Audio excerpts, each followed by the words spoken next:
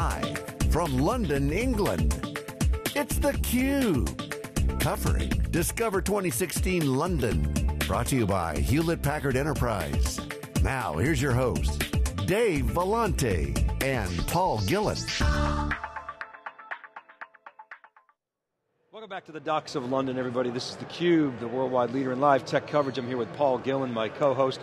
This is day 2 of HPE Discover. Bobby Patrick is here. He's the CMO of HPE Cloud, software defined. You know, you guys are now sort of blending those together. Right. So welcome back. It's good to see you again. And Bryan Gartner, who's a technical director at SUSE, is here. Bryan, good to see you. Thanks for coming on. Bobby, what's happening? Yeah, well, we had a pretty big announcement today. Really excited about it. It kind of fits in our overall software shift to the new stack, and that is we announced with SUSE that they're going to acquire our Helion OpenStack distro and our Helion Stackato distro. They were the first really distro in OpenStack back in 2012. Amazing technical team. They were not investing in Cloud Foundry. Now they're going to invest in Cloud Foundry. Essentially, we're shifting from code contributor over the last few years of kind of propping up OpenStack to market maker. So we're hiring in customer-facing engineering and implementations and support, and then we're going to partner and let SUSE do the kind of deep work with the code. So when you decide to do a distro early on, right. You get a seat at the table, you commit, coders, right. And you heavily can influence the direction, correct. The technical direction. So what's happened? You've completed that task, and now you're saying, okay, yeah. Let's turn it over to the guys that really want to. Well, we need to get OpenStack to a state where beyond the rocket scientists, right, who can deploy it, right? And so we were building out a number of the projects. We were consistently number 1 or number 2 in code contributions. And we realized about 9 months ago that it was an inflection point. While not quite mainstream, it's now broadly deployed across retailers and telecom and others. The use cases now are very real, the returns are real. We realize that our biggest challenge now in the worldwide, kind of in the field, is helping customers integrate it in their data centers, right? The uniqueness, and putting feet on the street, having a really strong technical support staff. And now with the community as large as it is, we're on the 15th release coming up with Okada. We said, you know what, it's not us to build the code anymore, it's us to take it to market, help customers deploy it in traditional enterprises, and help them get to cloud faster. So how does this make life better for OpenStack customers? I think, because we focus on the hardest part, which is getting it implemented in their environment. Training their staff, helping them shift, even the culture, right? It's like we're becoming culture warriors. How do we help them shift to continuous delivery? This is really what HPE's role is about. Plus, we'll then match it to the right infrastructure, right? So we put Cloud System, which is built on OpenStack, on Synergy, announced it here at Discover as well. You can run OpenStack across our scale-out servers with Cloudline and with Reliant, and so we're going to bundle those up, we're going to test it, we're going to put the resources in the market, and help get adoption to the next level. I mean, together what we're really saying is we want to accelerate the adoption of OpenStack. So Bryan, you guys have an OpenStack distro that you're going to merge with? Yeah, we've had an OpenStack distribution since 2012. Right, so you'll bring those two together, is that right? Yeah, we're bringing the technology and also the talent over to our side too to help us grow that and take advantage of all the business cases that he's talking about, all that learned knowledge, to improve OpenStack even further and make the distribution even more enterprise appealable. What does that mean to your existing OpenStack customers? I'm sorry? What does that mean to your existing OpenStack customers as you merge these two distros? I think, initially there's going to be a little bit of worry, things are happening, but clearly we both talked about this and the release even talks about that SUSE OpenStack Cloud will remain. It's as infrastructure as a service. Mm-hmm. We're acquiring that infrastructure as a service component from Helion, and also the platform as a service as well. So will you have a migration path for customers? I mean, will the Helion OpenStack become your only distro, or will you maintain 2? Do you want to take that? Or? Yeah, I think the plan is to put a roadmap together over time with our customers involved, right? Roadmaps exist whether we're going to SUSE or not, and I think that's what you've got to, over the next 2 years, roll that out, makes sense. But we have significant OpenStack customer base, big banks and telcos and others. I'm certain SUSE wants to make sure they're happy, and we want to make sure they're happy, so it'll be a good joint collaboration, I think. Yeah, I'm very much echoing the same thing. We have large customers using OpenStack as well, so we're going to have to give them that migration, and that's always been one of our goals with the distribution, is to have a steady roadmap that's appealing to an enterprise with regular update cycles and feature requests and all of that. Right. And long term, I mean, it's goodness that you consolidate the distros, right? I mean, you don't want Unix all over again. Yeah, I mean, we don't need to have 30 distros in the market now, right? The projects are getting very mature. We want a quality preferred vendor that's going to maintain it and test it, but we're going to focus on getting it adopted in the market, getting it adopted in on-premises and data centers. 74%, actually 79% of all workloads in Europe over the next 2 years are going private cloud. There's really only one real option when it comes to a private cloud platform for IaaS, and that's OpenStack. Right. It is definitely the de facto standard. Yeah. I would hazard a guess that a lot of people don't know what SUSE's position is in the market. They know you're a Linux company, but they don't really know what your forte is. Can you just define that? Sure. I mean, we've been around for 24 years ourselves. We've been doing enterprise Linux for that entire scheme, or the entire span of time. Our forte is really about, and we have a small size of our company, we automate ourselves out of the jobs that don't make sense. So we really focus on enterprise Linux, doing the testing, doing the QA, doing the support, and then we expanded to do that with OpenStack as well, and we do that with all of our products. We make sure that those enterprise products are enterprise grade, whether it's security updates. In fact, that's what the first thing we did in OpenStack was go fix a lot of the security issues that existed in the code base. That was job number one for us because we didn't want to ship something insecure. Let's talk, go ahead, please. No, well, can you distinguish yourself from Red Hat? Sure. One of the things that I always say when I get that question is we tend to provide technology sooner. So again, OpenStack was a classic example, but we've done that with file systems, we've done that with hypervisors. We adopt the kernel versions faster than anybody else. So that's one of our distinguishing factors. And of course, when we do that, again, we focus on making an enterprise ready. Mm-hmm. Whether it's a file system, we know how important that is. Data can't go away. There's got to be integrity there. So we make sure that the matrix of capabilities that we promote are enterprise grade. So Bobby, let's talk about the stack. You put out a tweet. Right. I responded to it. It was the new stack, had all these cool logos on it. Right. I mean, the stack used to be, VMware. Right. And now it used to be, exactly, good quote. Mesosphere, we're seeing Docker at this show. New programming languages, Chef and Puppet, Ansible, et cetera, et cetera.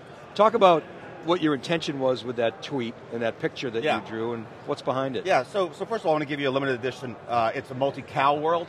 Think of the pets and cattle, actually. But it's actually really multi-cloud, but you're welcome to limited edition. Thank you. There you go. Which kind of defines our strategy a little bit. Some gift here. Always use a t-shirt. Discover a multi-cow world, right? With the pets cattle analogy, right? Multi-cloud. You're familiar with that one. We see a new stack evolving now. Our shift of our software, largely proprietary software, to MicroFocus is part of this. We have an ability now to offer our partners and customers a much broader expansion of offerings. In the case of the new stack, we think we're going to pick from the winners. We're going to pick the winners like Chef that we've invested in, right? Hortonworks or Mesosphere and our Docker-ready servers. And we're going to build these stacks on top of Synergy and our infrastructure. And we're going to support the ecosystem, like OpenStack with funding and in the market. We're going to hire support and services. And our partners and our customers are saying, tell us which ones to go with. This is a really important part of our strategy. So you're going to see over time us picking the winners. The database layer, you've got React for key value, and Cassandra for columnar, and MongoDB for master slave, and Neo4j for graph. And before we only had Vertica, and so we pushed just Vertica. So Vertica is a really important option, but there are many more. So we see this open source new stack taken in. So there's really three stacks then. There's the open source new stack we think is going to win. There's the VMware stack, which over the next 2 years I think will go smaller and smaller and smaller. It's proprietary, you're locked in, expensive. And then there's the Azure stack that's emerging, and I think Azure stack's interesting. It could really open up a private cloud option in kind of the Azure, .NET shop, Visual C, Visual Studios kind of shop. So we're committed to all three, but I think this new stack one is pretty compelling. Excellent. So, we were talking about Azure before. Right. A couple of things we talked about, and Bobby, you and I have been speaking now for several years in theCUBE. Right. We saw the sort of brief attempt for public cloud you guys chose that said that's not the right option for us, and that opens up a whole new set of options. Yeah. We saw Microsoft on stage yesterday. Right. Talk about that relationship a little bit, what it means and how it fits into the strategy. Yeah, I mean, we do have, as part of our strategy, we want to power public clouds, right? So whether it's, our infrastructure help powering Azure, as part of our partnership, or Dropbox, we announced at last Discover, if you remember, going off AWS. That's a big part of the strategy. But really what we see is every company, every government wants to move to their own right mix of cloud. Everybody has their own unique right mix, right? A bit of private and a bit of public. We think certain workloads like email make sense in public, right? Certain workloads that are more mission critical with sensitive data belong in private clouds. And there's really three then options that we see. The Microsoft side's very interesting to us because Azure has had tremendous momentum in the last 2 years. You've seen it, right? Since Satya took over, the focus of that company's been unbelievable, right? And the execution there is huge. But they want a private cloud option as well. And note Microsoft on stage talking about the right mix of Azure and endorsing a hybrid, recognizing don't exit your data centers. AWS is the ultimate in vendor lock-in. You are locked in on the entire stack, right? And there is no private option. Now we do support 9 of the AP of their core services through our Eucalyptus product within Helion. But I think Microsoft's vision is very different. It's much more like ours around hybrid cloud. So we're doing joint engineering. We're hiring out our Azure Centers of Excellence. We're putting feet in the street to get up deploy it. And Azure Stack, we're targeting next summer for version 1. Got close to 100 companies now who are testing and deploying Azure Stack right now across a wide variety of industries. And for us, it opens up a much bigger part of the private cloud opportunity, grows the market. But I think for those shops that are really, really focused on Microsoft, these .NET shops, this gives them a real option to go to cloud and have both private and public. How about the developer strategy? Does HPE need to own developers? No, we don't. In fact, what we need to help is we need to help CIOs help own their developers, right? Take back their developers who've kind of gone around them, give the developers that same experience, but give them that on a private cloud, right? That abstracted infrastructure, the instant provisioning, the APIs and the self-service. That's what we're doing. We're helping CIOs remain relevant, transform from ops efficiency to value creator and cultural warrior. We're doing that with our technology and services so that they can enable their developers. Our customers tell us, the CIOs who are transformational say, I'm 80% ops today and 20% dev. In 2 years, I've got to be flipped that. I've got to be 80% dev and 20% ops. That's what our portfolio and our strategy delivers on. Bryan, does this acquisition change the rules for SUSE at all? Does this portend new directions for your company? Actually, no. I mean, everything that he just described is the same thing we've been observing, right, with the public cloud, the private cloud, the hybrid cloud models that everybody's moving to. And even internally within our own organization, we've moved to a DevOps even for our development and for all of our testing, our CI/CD kinds of things. As we develop products, we do exactly that thing. And we're hearing exactly the same things you are as far as the customers wanting to move that way. In fact, when we started doing OpenStack Cloud, the IT groups would come to us and say, we want to be a service provider to our internal customers. Right? And they wanted to manage that infrastructure so that their developers could do exactly what they needed to do. I think we have very shared interests. Yes. I think what I was really excited about with our discussion with SUSE over the last few months has been their willingness to, IaaS, as engineers want more than IaaS, right? And that's where PaaS comes in, and Cloud Foundry became a really good expansive option for your portfolio, and I think this is good for the Cloud Foundry foundation as well, and like I said, we're going to continue to invest in those ecosystems, but on the customer-facing side, they're going to invest in the distros. How about the MicroFocus acquisition of HPE software? I mean, MicroFocus, if I understand it, largely runs a portfolio of companies. Do you see that changing, or do you see opportunities to now collaborate across those sets of companies, or do you expect it's going to be largely sort of independent?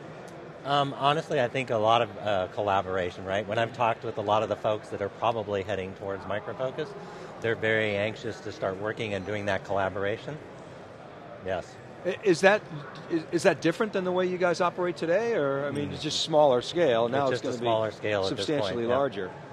And how about the developer question? Same developer question for SUSE and MicroFocus. Do you need to own the developers?